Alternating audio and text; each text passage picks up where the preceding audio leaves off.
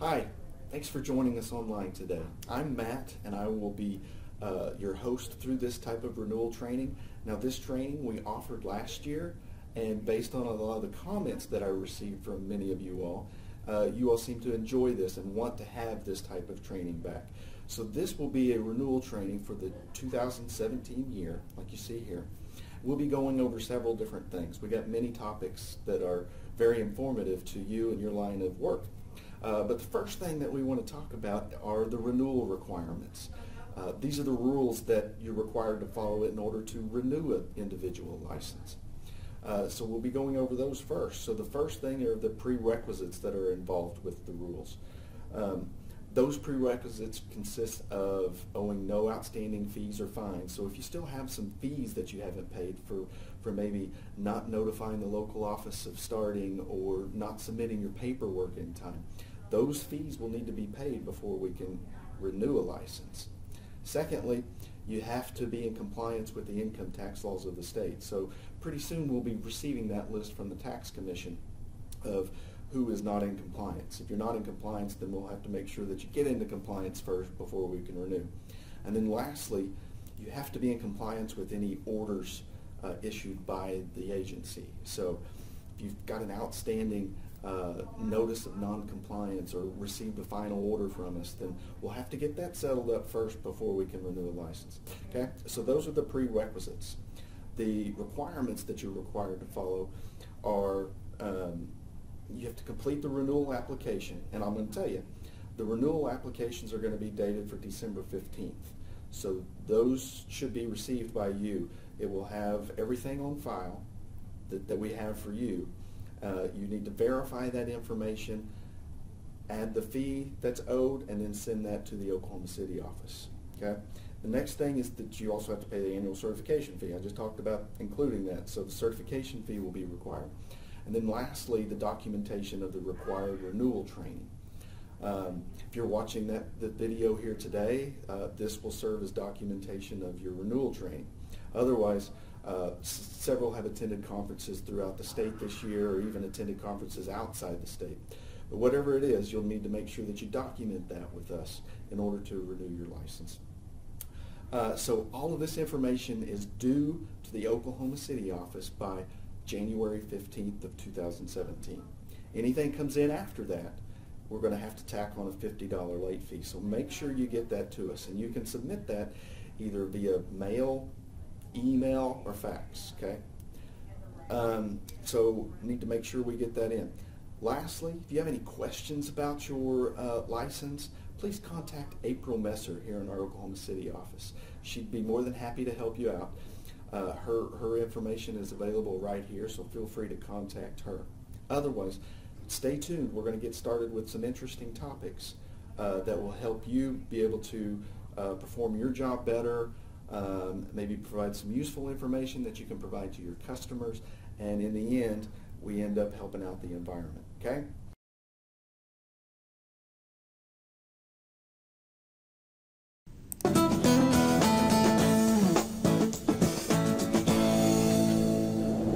Hello everyone, and welcome to Sunup. I'm Lyndall Stout. We begin this morning talking about something that a lot of people in Oklahoma have to deal with from time to time, and that is their septic system. Joining us now is Sergio Abbott, one of our soil scientists here at OSU. And Sergio, you and your team have put together a new extension project behind us. Obviously a series of septic systems. Yeah. Tell us a little bit about the background. Well, 40% of houses in Oklahoma have septic systems, and these are houses that are not connected to a city sewer. If you don't receive a sewer bill, you probably need a septic system. That 40% figure is quite significant because the national average for houses with septic systems is only 20%. So we have a lot of septic systems in Oklahoma, but just like, you know, anything that is waste, that's considered waste, we deal with it and we tend to forget about it. So this facility is the first of its kind here in Oklahoma and, you know, right in the area. And we want to use this in training the people who are involved in the industry, and also to be used as educational facility for kids, for high schoolers, maybe even for homeowners. And one of the questions I asked you was, are you an engineer? and you are actually a soil scientist. Yeah. Talk about the importance of the soil in deciding what kind of system you need in the first place and how it's maintained. In all of these systems, the ultimate recipient of the waste, the one that treats the waste, is actually the soil. And rules in Oklahoma that pertains to septic systems is largely dependent on the soil. So the decision as to what system needs to be installed in the area is largely dependent on what type of soil, what is the thickness of the soil, and how effective is that soil in treating wastes. Okay. And I know I'm a novice, but typically these are all underground, correct? These are not underground, yes. But for educational purposes, they're above ground. Yes. Okay. We want people here to actually touch it, see it, and of course look inside the tanks and walk around it and have a good understanding of how they work. Yeah. Let's talk about each of these different models that you have here, starting with this one here. All right. That one right there, that is what we call a conventional system. Everything is driven by gravity. That is the most common across the nation, very common in Oklahoma as well. So if you have perfect soils, good area, thick soils, we rely on gravity to distribute the wastewater across the field. So those pipes are actually underground and they distribute water underneath. But that's if you have perfect soils. If you don't have perfect soils, we rely on something else to improve the distribution. So we pressurize the system. This is the system right here, which we call low pressure dosing. Pressure is used to distribute the water more evenly. But if none of these would work, and if you have bad soils, clay soils, thin soils, small area, well, we rely on, even more advanced systems like the one that we have here. This is what we call the aerobic treatment system. So there's a lot of electronics and mechanical parts in it. It's a bit expensive and requires a lot of upkeep. But then again, it allows you to build houses in areas that have bad soils. Like you mentioned, this is something we don't think about until it stops working, and Yes. then it's pretty much all your attention goes to that. So there must be a real need for training opportunities of all ages, correct? Correct. Most of the time, problems arise if it's not installed correctly and if it's not maintained correctly. So talking about installation, we have to train our installers to do the installation in the best way possible. And we also have to train our homeowners that, hey, you have to maintain this, and what better way of training than showing them mock-ups of how things work so that we can train them how to properly care for their systems. Tell me about the panels that we see in the back here. Those panels are mock-ups or representations of what we have installed in the subsurface. This lines right here, they're pipes. They're actually underground, but those are cross sections of what we will find in the subsurface. You can see like pipes, and around it is gravel. So the wastewater actually moves into the gravel before they would move into the soil for final treatment. And if you have different types of soils, well, you will have different types of below ground trenches. So that is basically what it represents. Terrific. Well, best of luck as it progresses, and keep us posted. Maybe we would need a little training too, the SunUp team. Who knows? Okay. Sergio, thanks so much for your time. And for more information on soils and projects like this in Oklahoma, go to sunup.okstate.edu.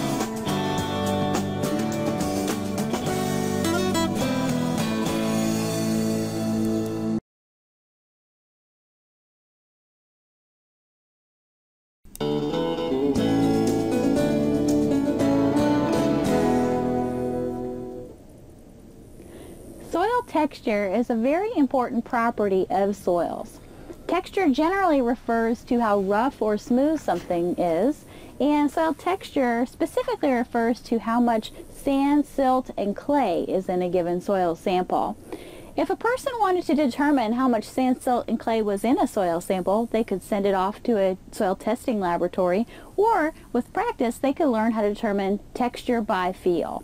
I'm standing in a soil pit that was dug with a backhoe for a visit from some school children. This certainly isn't required for doing texture by feel. You can use any kind of soil sample. Certainly one dug from a field or from a flower bed using a spade or a knife would be fine. So I'm going to start by taking my spade and digging a little bit of soil out of the top part of this soil pit, out of the soil profile, which we would call topsoil. Put my spade down and break it up a little bit. I'm starting out with moist soil. Break up some of the pieces, which we would call aggregates or PEDs. I'm going to add a little bit of water from a spray bottle. And the goal is to work this up until it has the texture of, say, or the consistency of Play-Doh or putty. So take and mash out all of these chunks with our hands until we get it to that right consistency. Now if you add too much water, it'll be too soft. It'll just mush and stick to your hands, so you can add more soil. Grab a little more soil and add it. Or you could simply set it in the sun and let it dry out just a little bit. It dries out very fast in the sun, so it would just take a minute or two. We want to take and work all of the chunks out of the soil so that it becomes smooth with the consistency of silly putty or Play-Doh. And all of the chunks are worked out of it so it's very smooth, as smooth as possible. And if your soil contained rocks, big rock fragments, something greater than 2 millimeters, you would want to remove those first with a sieve. So now I've worked the soil up into the right consistency and I'm ready to try to make the ribbon. And so what I'm going to do is take this ball and press it between my thumb and my index finger, and you can do this on either hand, your left or your right, whichever you prefer. And the goal is to press it and make a long continuous ribbon until the soil breaks under its own weight. The most important part about making a ribbon, this is what people have the hardest time with, is pushing it into the right part of your hand. The right place to put it is into the second knuckle. So the second knuckle down from the fingernail is your goal. So you take the thumb, pull it back, and press that soil, that putty, right into that second knuckle down from the fingernail, right into that V of your finger. And so push it out and then kind of unstick both fingers, the index and the thumb, and push it again. And push it out, like kind of backing down the tracks. And so you see how this ribbon is standing up underneath its own weight. That's how we're going to determine the length of ribbon, how long it can go until it breaks underneath its own weight. So we made a ribbon about 2 inches long, I'd say, before it broke from its own weight. And you might want to measure that with a tape measure if you were doing this out in the field or just learning, but that's approximately 2 inches. Ribbon length gives an indication of how much clay the soil contains. And the textural triangle can be split into 3 tiers. The uppermost tier is very clayey. The center tier is moderately clayey, and the bottom tier isn't very clayey at all. So if I ribbon this out, and for this sample it's in excess of 2 inches long, this tells me that that sample contains a lot of clay. If I were to break this off, a sample that was more like 1 to 2 inches long might be in the center portion of the textural triangle, and if it broke after just a very short time, that would be on that bottom tier of the textural triangle. Now that I've determined the ribbon length, which is going to tell me something about the amount of clay in the soil, the next step is to break off a small pinch of our texture ball, set that down over here, and then I'm going to put it into the palm of my hand and add water. Kind of make a pool or a pond of water in my palm. Add plenty of water, and then take your fingers from your other hand and from the opposite hand and rub that sample. By rubbing this sample, my goal is to answer the question, how gritty or how much sand does this sample contain? And really all that's necessary is to decide if it's very gritty, moderately gritty, or not very gritty at all, and that'll help us determine the class by using the textural triangle. Texture by feel is a skill that takes practice to learn, so don't be discouraged. Practice with samples from your fields or your flower beds and you'll get the hang of it in no time.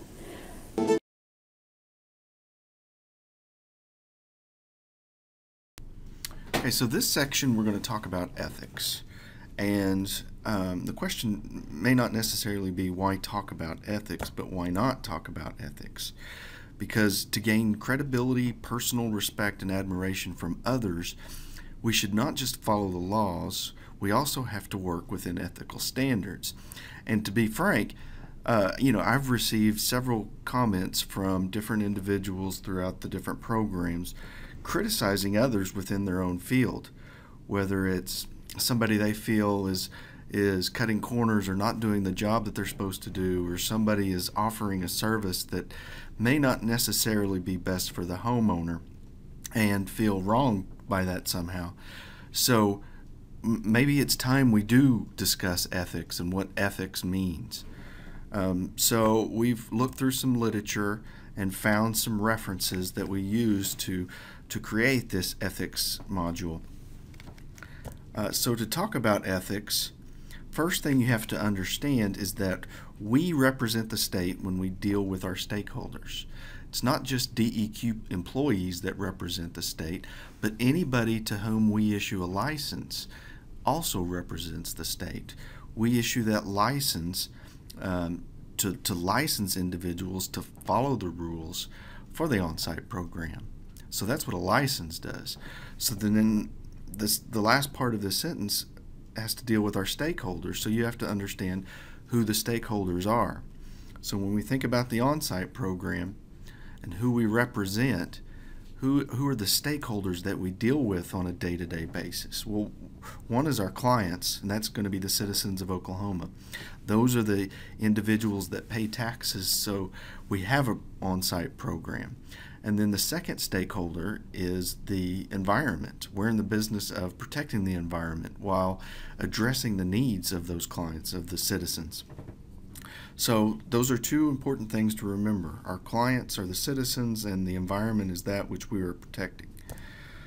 So what do ethics do? Ethics address the moral duties and obligations that we have in society.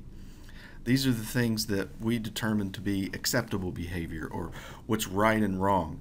These are all defined within ethics with the goal of achieving the maximum good for all people, not just for one person or one particular group or one particular program. The whole goal is to achieve the maximum good for all people. And ultimately, we make decisions every day that build or weaken credibility, personal respect, and admiration for others. It's hard to believe that just one little choice or one little decision that is made can affect each and every one of these things. So let's talk about the difference between ethics and law. Okay, so law includes punishment for offenders as part of a judicial process. Obviously, there is punishment for breaking a law, and there are people in place to uphold that law and to prosecute that law. Ethics, on the other hand, is a little bit different. Ethics do not include an objective review of one's actions or any type of structured punishment procedure. Ethics are based on what's the maximum good for all. And even though that it's less structured and less formal than laws, ethics influence our lives as much or perhaps even more than laws. So those individual choices or those individual decisions that we make each and every day ultimately can influence how we act or how we deal with things even more than complying with the law does. So let's talk about ethics and individuals within industries. So the actions of individuals performing services within an industry ultimately determine public perception of that industry. That makes sense. The integrity of each person is important because the actions of a single person can affect the long-term viability of an industry. And that's very true. There's been some recent cases where maybe leaders of a particular corporation or something has come out in the press as being considered crooked or somebody that hasn't been doing the right thing. Well, the public perception is that that particular corporation or that industry ultimately they don't hold the public's perception very high at all. Maybe they consider that industry to be corrupt. So it's important at the end of each day to know that each and everything that I do, I've done in the best interest of not only my clients, my stakeholders, but for my industry in general. So let's look at how ethics and society are considered to be kind of in a terrible state. So the Barna Group performed a survey. They surveyed the general public and asked them whether or not they considered these leaders to hold their complete confidence. And these are the results. And you can see that there's not very many there that are held in the public's complete confidence. Teachers, they're not even, they're the highest on this list, but they're not even considered very many to hold the public's complete confidence. So that tells us something. That tells us that ethics are in a terrible state. So the next question would be, why are ethics in such a terrible state? So the first reason that ethics are in a terrible state is because ultimately people are going to pursue what's convenient for them. They're not going to think about other people at all. It's only what they want to do. And oftentimes we choose the path of least resistance, and in doing so we could cut corners in doing our jobs. That's so true for so many different programs. You know, maybe if I don't follow this one little part of this rule, that's going to make this job a little bit easier, so I'm not going to worry about it. Well, that's why ethics can be considered in such a terrible state. Sometimes we give ourselves permission to cut corners because we rationalize that it's just a one-time issue, and the goal or the purpose justifies our cutting corners. You know, maybe I'm not going to incorporate some health and safety procedures for my business because, you know, it's not always going to happen. It might just happen once, and the likelihood of something bad happening is not very high. So, you know, I may not do that. So I'm giving myself permission to cut that corner because in my mind I'm saying it's only going to be a one-time deal. Secondly, ethics are in a terrible state because ultimately people do what they must in order to win. Most people hate losing. Nobody wants to come out as second best, or nobody wants to lose out on getting a big job or anything like that. Few people start out with the desire to be unethical, but even fewer people start out with the mindset that it's all right to lose. I think when you talk about sacrificing how something makes you feel, whether or not you feel good at the end of the day, can really affect whether or not you're going to be an ethical person. So those are a couple things there to remember.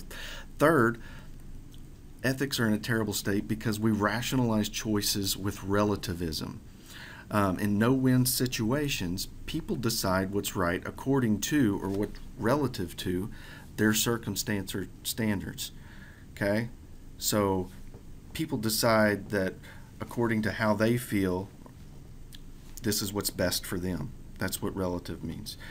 Each person has their own relativity, so to speak, or relativism.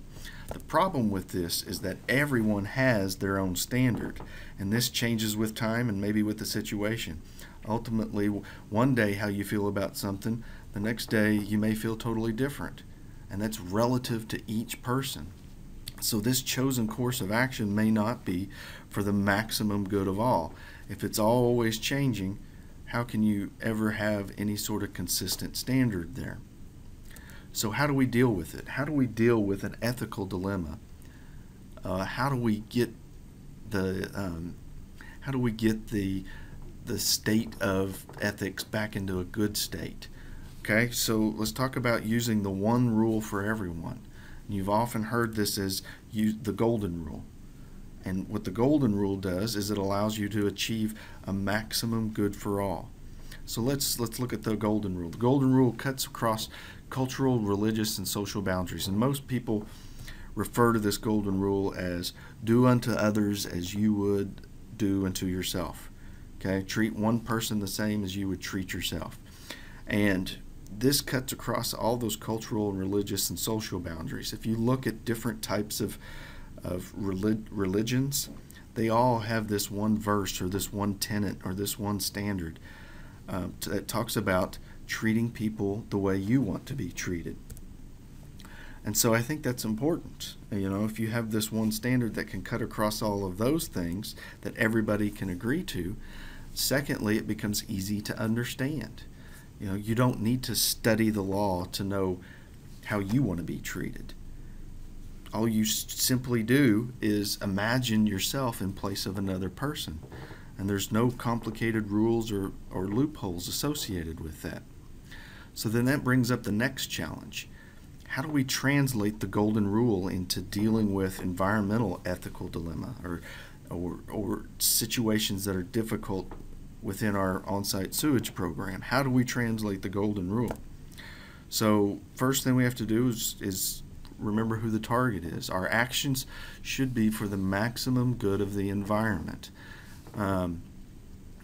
So why not apply that golden rule philosophy in how we make decisions that affect the environment?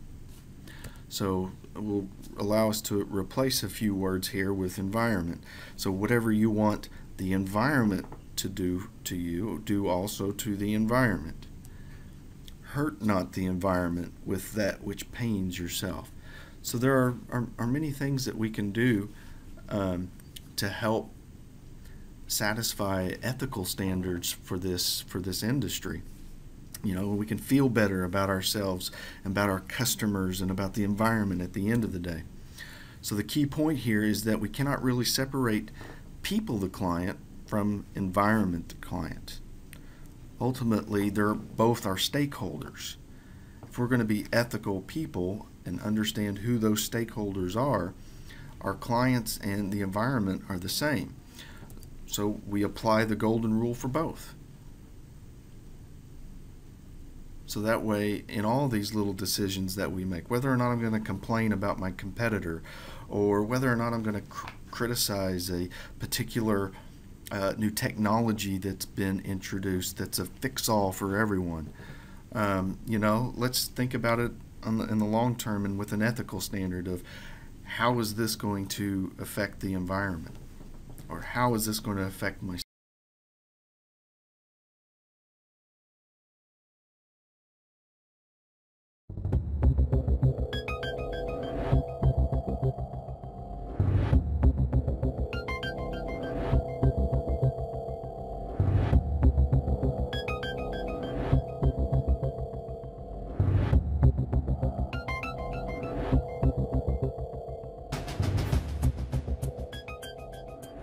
I've been in business for 14 years, and I'm a septic installer and operation and maintenance specialist. A person doesn't realize how quickly they can become injured and how trivial of a little item that can cause serious damage. So we must be aware on our job all the time with regards to safety. Hi, Martin. Hey, good morning, Val. Good morning. Hey. How you doing this morning? Doing great. Excellent, excellent. Looks like we're going to have another busy day today. Perfect. That's what I like to hear.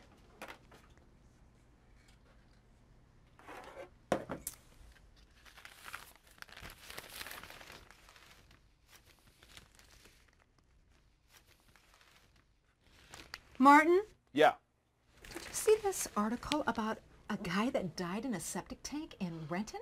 That's the outfit I told you I worked for before starting here. That place was an accident waiting to happen. Old man was more concerned about making money than he was safety. Can't believe something like this didn't happen before. Well, I'm glad that I'm not the one that had to make the phone call to the family. I can't imagine the pain they're going through. Right.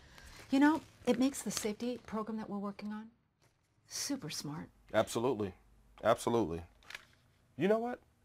I vote we grab Chuck and a few of the other guys and have a safety training session. I like it. You know, I knew there was a reason I hired you. Of course. Well, let's go do this. All right.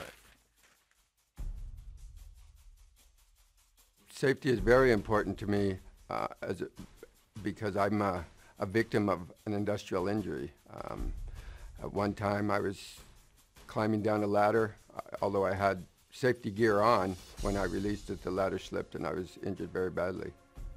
Hey guys, so you may have heard the story that Val read about in the paper this morning about this guy that got killed in a septic tank over on the east side. And she thought it'd be a good idea if we just went through our confined space entry procedures so that we're kind of up to snuff on what you guys are doing. We're going to start out with the confined space entry permit. That's the beginning of how you evaluate not only the site that you're working in, but also the actual confined space or the tank that you're going to be going down into. So when you look at your form that you have, it goes through and it has some things that it wants you to fill out. Identifies the purpose of the entry, who the crew is, who the supervisors are, how you're going to communicate while you're doing the job, and then goes into looking at all of the individual evaluation that you need to do for personal protective equipment that you need while you are doing the confined space entry itself. So when you look at how you're going to, or what you need to do to protect yourself while you're in the tank, there's a couple of simple approaches to take a look at it. So when you look at what is it on your head that you want to protect, it may be your hearing, maybe your eyes, and you can have a set of goggles. The kind of goggles you use are important. Are you going to be using goggles that will protect you from things splashing back, or do you need to have glasses that will protect you from just impact? My injury affected me both emotionally and, of course, physically. A person cannot imagine the strain that you have on your life when you cannot provide for your family. When you're in a tank, a lot of times it's a short height and then there's a lid in there that's made out of concrete. If you stand up too quick or if you move, you can get bunked in the head, and you want to have some kind of protection for the top. You can have a full-on safety helmet, but also in a confined space, an alternative would be just a standard little bump cap. Creation of aerosols when you're in the confined spaces that we work in is an important part of making sure that you have adequate protection for. In particular, because of contaminated tanks, ones that are used that you're doing tank repairs and some of that kind of work on, you're often creating aerosols, and potentially with the mechanical air supply, you want to have some protection against the biological pathogens that are in raw sewage that are in these tanks after you've cleaned them out as best you can. An N95 or an N100 mask is probably the most important piece of PPE that you can use to protect you against inhaling some of these pathogens that are aerosolized inside this tank. So let's talk a little bit about what kind of hand protection that you want to use and the choices that you have, because there's a couple of options. When you're inside of a tank, the first level of protection that you want to have is a nitrile glove that has a minimum grade for protecting you against pathogens. These are gloves like nurses use in doctors' offices. They're examination grade gloves, and so these are the ones that you have available as your base layer. When you're working in rough areas or moving big pieces of equipment or pumps inside of a tank, having a heavier grade glove over the nitrile glove helps protect you even more. A lot of times it's not uncommon for you to get bumped up against the concrete and sharp edges and stuff inside these tanks, and if you get a cut or a scrape or something on your hand, that becomes an entry vector for some of these biological pathogens that are in these tanks. Once you're hurt, you don't even know if you're really going to truly recover until one day you finally are able to get up. For me, I couldn't walk for a year almost. Okay, and then when you're in a tank, another piece of protective equipment that you want to think about having available is a Tyvek suit. When you're working in a clean tank, it's less important and your regular work clothes will suffice. But when you're in that contaminated tank, then doing a tank repair or some other kind of work like that, you really want to have some kind of protective outerwear that goes over your clothing. The reason for that is so that when you get out of the tank and you've got contaminated water and liquid on your pants and clothing and everything, you don't transmit that into the cab of your truck, back to the shop, and even in some cases all the way home to your laundry cycle. It's important for you to do as much as you can to protect yourself and your family against the pathogens that you're exposed to. Okay, so now we've talked about all the personal protective equipment that you'll use for your body. Now we need to check the environment that you're going into. And this is the tool that you use. This is an air quality monitor, and you use it two ways. First, you'll use it to check at 3 different levels in the tank. Because some gases are lighter than air, some are heavier than air, you check at the top, the middle, and the bottom. Andy, all right, you got this? So you're going to check at these 3 levels, and then once you've got that done and you don't have any alarms, then you're clear to start setting up the tripod, get into the harness, and then the next thing you'll do is you'll attach the air quality monitor up here on your collar within about a 6 to 9 inch area of your mouth, because that's where, if you're going to have a problem with gases, it's going to be right here. You want to know about it right away. The next two pieces of equipment that we're going to be talking about is the tripod that supports you and while you're going into the tank, and then the harness that you're going to be wearing when you are being lowered, attached to the cable into the confined space. This is a really important part of getting in and out of the tank, particularly if you need to do a non-entry rescue. So before you put these on, every time you use them, inspect this harness, and while it may be dirty, that's okay, but you want to make sure all of the straps aren't frayed and that the equipment is in good shape, you know, physically that way. Another thing you're going to want to do is to inspect the cable so that you make sure that there aren't any kinks or any frays in it. A real easy way to do that is if you run your hand up the cable, if there's a loose end on it, it's going to stab you in the hand. An important part of setting up the tripod is making sure that the feet are wide enough that you've got a good solid base, and also that they're wide enough so that when you're hanging and suspended in the middle of this over the hole of the tank that you're going to go into, that you're able to go into the space without banging up against any of the equipment. It's important for that also because somebody may have to yard you out of the hole, and you don't want to have to make it harder for them than it is. Another important piece of setting this up is that this cable runs up over the top of the tripod in wheels. The main thing you want to look for are these pins that are inserted up on top, that are the keepers, that are retention pins to hold the cable in place so it doesn't travel out of the track that it's in. You getting this? Oh yeah. All right. Okay. After you've got the tripod set up and the legs extended to the proper distances, the next step is to attach the winch to the leg of the tripod. With these clips here, you enter these pins into these holes at the elevation that you want, and then loop these over, and then this is secure. This then goes on up to the pulley at the top, and the cable then continues on through and is connected to the harness in the middle. To lower it, you just crank the handle. To raise it, you just take it back the other way. Okay, so we've talked about personal protective equipment for your body. We've talked about the equipment that's going to keep you safe, taking you in and out of the tank. We've talked about the air quality monitoring for checking for gases and oxygen levels inside the tank. The next thing we want to do is talk about air supply while you're in there. What this unit does is it's an air blower, and you put it on one of the entry points in the tank. Tanks are configured differently, so you'll have to figure out and decide which is the best place to put air into the tank, but it should be, if it's a compartment that is separated from another compartment in the tank, the compartment that you're working in. So you want the air to be basically blowing into the same space that you're in the confined space, in the tank. Another important piece to this is the volume of air that these are able to produce. If you have a tank that is large, you need to be able to turn the air over a minimum of 5 times. This needs to have a volume throughput of cubic feet per minute that will accomplish that in the tank. It's really important to make sure that you match the blower that you have with the tank size that you have.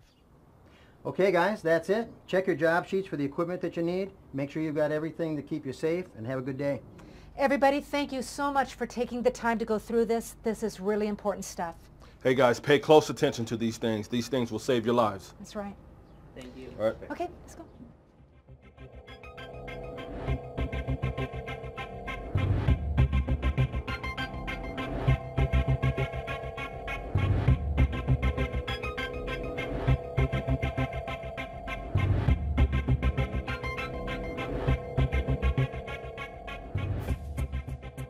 I think that went really well. Yeah. Except for Andy. Did you see him? He spent more time fiddling with his phone than he did listening.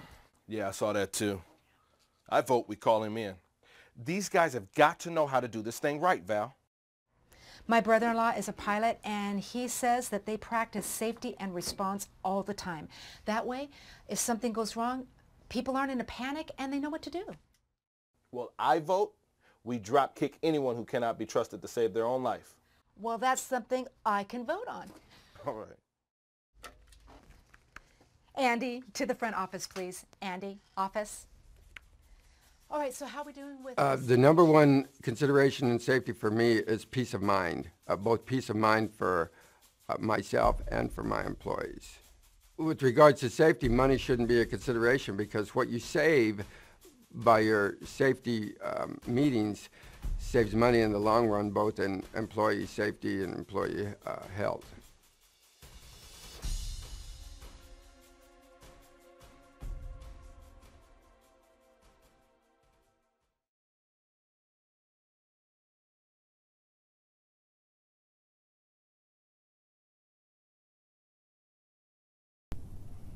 So thank you for watching those videos. I hope you enjoyed them. I hope you got some information out of them. If you have any comments or if you have any questions about it, feel free to contact me. My information is going to be right up here. If you've got some suggestions on how we could offer a different type of training, I would love to know that as well. So as far as documenting your viewing of this renewal video, let's talk about that. So on your renewal application, there will be a line there that has a place for you to provide the documentation. And on that line, I want you to put a documentation code word or a password, okay? So what that password is this right here, 2017 renewal. That is the word that you will place on your renewal application to show that you actually watched this video and can document that you watched it. So there it is, 2017 renewal. Put that on the application, send it in to us, and then we can make sure that we get your application processed and a license issued for the next year. Thank you for your time, and we hope to see you soon.